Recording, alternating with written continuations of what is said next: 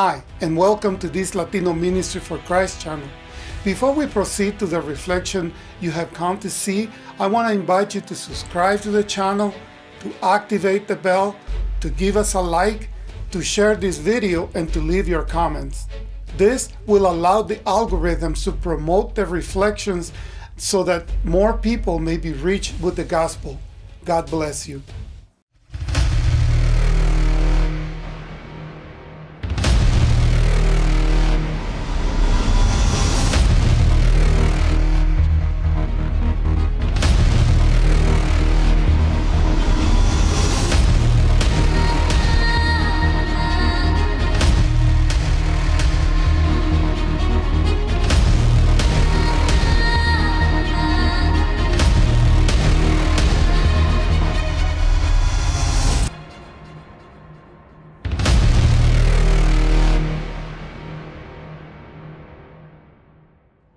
In the reflection for today, the advent of the Savior Messiah. I want us to take the year 1809 as an example. The international scene was tumultuous and violent. Napoleon was sweeping through Austria. Blood flowed freely. Nobody then cared about babies. But the world was overlooking some terrifyingly significant births. For example, William Gladstone was born that year. He was destined to become one of England's finest statesmen. That same year, Alfred Tennyson was born to an obscure minister and his wife. The child would be one day greatly affect the literary world in a marked manner. On the American continent, Oliver Wendell Holmes was born in Cambridge, Massachusetts, and not far away in the city of Boston, Edgar Allan Poe, the American writer, poet, editor, and literary critic, began his eventful and tragic life. It was also in that same year that a doctor named Darwin and his wife named their son Charles Robert Darwin. In that same year came the cries of a newborn baby in a rough log cabin in Hardin County, Kentucky. The baby's name? Abraham Lincoln. If there had been news broadcast at that time, I am sure these words would have been heard.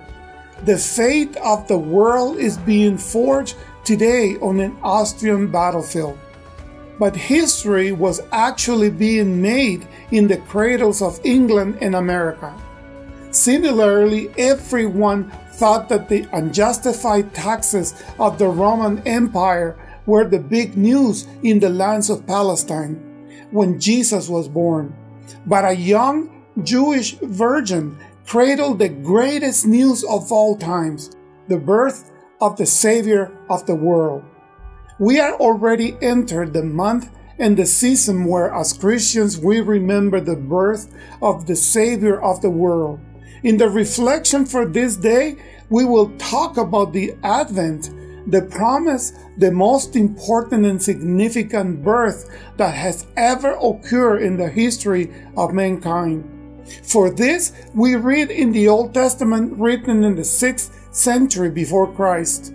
But you, O Bethlehem Ephrathah, are only a small village among all the people of Judah, yet a ruler of Israel whose origins are in the distant past will come from you on my behalf.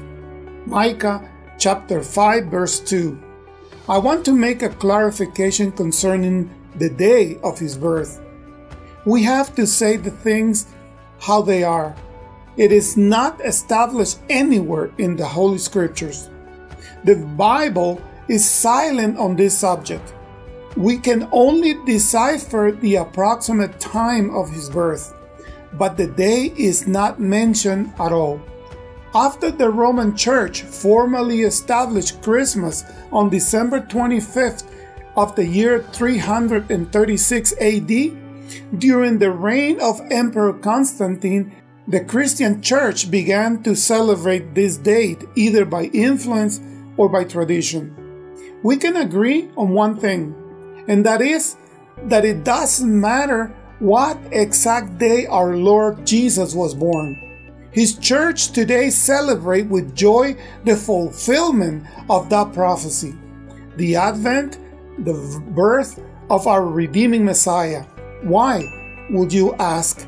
It is simple, because if his birth had not existed, there would be no salvation either. If Jesus had not been born, he would not have given his life for yours and mine either. The Christian world has established a day to remember one of the most important events in the universal history of humanity. And I say one because the second most significant event for humanity occurred 2,000 years ago in the city of Jerusalem, when the Lord Jesus was tortured, died, was buried, and was raised on the third day according to the scriptures. And the third and last great event is the one that you and I look forward to, the triumphant return to this earth of Jesus Christ as King of Kings and Lord of Lords. Event that will fulfill God's promise of eternal life for all those who today love Him and hope in His promise. What today is announced each year as the Advent. But what does Advent mean? Means coming or arrival, the anticipated arrival of Christ into the world in bodily form. With that first advent of the Messiah, it became clear that God's rescue operation for human beings in the world has decisively begun, but was not yet complete. Jesus truly launched the kingdom of God on earth as it is in heaven. In his birth, his public career, his death, and his resurrection. But it is clear that because of the kind of thing the kingdom was, it would then have to make its way through the humble and self-sacrificing service of Jesus' followers, until the time when Jesus will return to finish the work, to set all things in the right order, to banish evil and death forever, to put an end to the kingdom of darkness and to fully unite heaven and earth once and for all under the divine supremacy of God the Father and Jesus Christ His Son. The birth of Christ had already been announced by the prophet Isaiah more than 700 years before the birth of Christ and long before the prophet Micah that we read about previously. In the writings of the prophet Isaiah, we read, "For a child is born to us, a son is given to us, the government will rest on his shoulders, and he will be called Wonderful Counselor, Mighty God, Everlasting Father, Prince of Peace. His government and its peace will never end. He will rule with fairness and justice from the throne of his ancestor David for all eternity. The passionate commitment of the Lord of heaven's armies will make this happen." Book of Isaiah chapter 9 verses 6 to 7. After the fall of man in Eden, God established a pact with the patriarch Abraham, then with Isaac and Jacob, and with Moses after the departure of the liberated people of Israel from Egypt. A pact of animal sacrifice to cleanse and forgive the sins of his people. It was necessary that each year a lamb be offered as a sacrifice to cleanse and forgive their sins. After the opportunity given to God's chosen people by the promise given to Abraham, also through his prophets, he promised to send a Savior for the rest of humanity. The prophecies about the birth of Christ are very clear in the Old Testament. Could you really doubt that God has done everything possible to reach and change the rebellious heart of man? In another chapter of Isaiah's prophetic writings, he tells us that Emmanuel, God with us, would be born of a young virgin. In chapter 7, the prophet wrote, "All right then, The Lord himself will give you the sign. Look, the virgin will conceive a child. She will give birth to a son and will call him Emmanuel, which means God is with us. Isaiah chapter 7 and verse 14. That was a reality that materialized for the world at that time. The Son of God was born of a virgin woman and walked among the inhabitants of the world at that time, and many were unaware of his presence. I want to remind you that the Gentile world, that is, you and I, and the rest of the inhabitants of this planet were not part of that first pact. We had nothing to do with that promise, and we wander without God in this world full of evil. God, in his immense love, mercy, and justice, at the right time sent his son Jesus to be born in the midst of this world to open that opportunity for us. For this reason, the Apostle Paul in the letter to the Ephesians wrote, "Don't forget that you Gentiles used to be outsiders.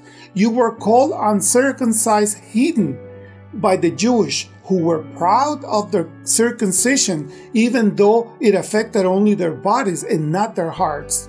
In those days, you were living apart from Christ. You were excluded from the citizenship among the people of Israel, and you did not know the covenant promises God had made to them. You lived in this world without God and without hope. But now you have been united with Christ Jesus. Once you were far away from God, but now you have been brought near to him through the blood of Christ.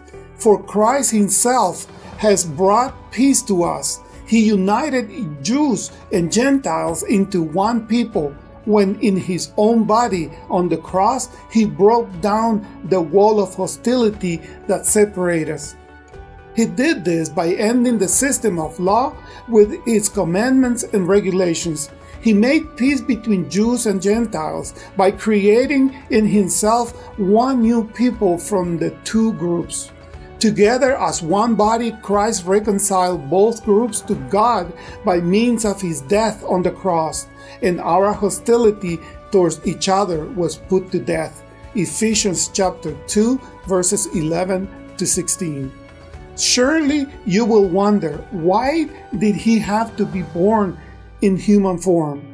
Because to save humanity from the domains of darkness, death, and sin, a unique and eternal sacrifice was necessary. The death of lambs was a temporary solution in the Old Testament covenant. The sacrifice of a perfect lamb was required, without blemish and without sin.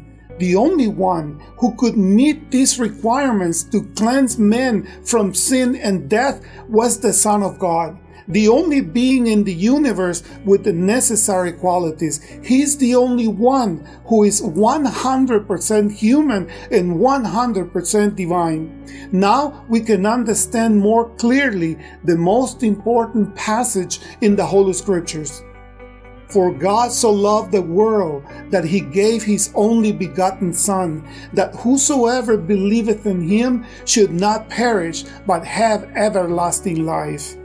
To provide an effective sacrifice for the sin of the world. Without the incarnation, we would have no Savior. The Old Testament covenant tells us that sin required death for its payment. God is a spirit and cannot die. So the Savior had to be incarnated to be able to die and offer his life to atone for the sins of mankind. This new covenant is fulfilled with the promise of a Savior, the Lamb of God, who takes away the sins of humanity. Glory be to Christ the King. My dear friend and brother, this Christmas, let us allow our Savior Jesus Christ to be born in the humble manger of our hearts. Let's not stop to discuss about the day. Let us receive it with joy and full of gratitude, that incomparable gift from God. May he fill our being with his presence and give us purpose to live and serve him wholeheartedly. That is the greatest gift ever received by this lost world. Dear Lord of all mercy, in a time when all hearts should be light and joyful, there are many who are struggling with the heaviness of life, with burdens that steal joy and tranquility. We need your peace, Lord. In a world where worry prevails and not peace, reawaken in us the good news that the birth of your Son Jesus brings us. We offer you the manger of our heart as a dwelling. We ask and anticipate it, covered by the immaculate and sinless blood of Jesus Christ, your Son. Amen.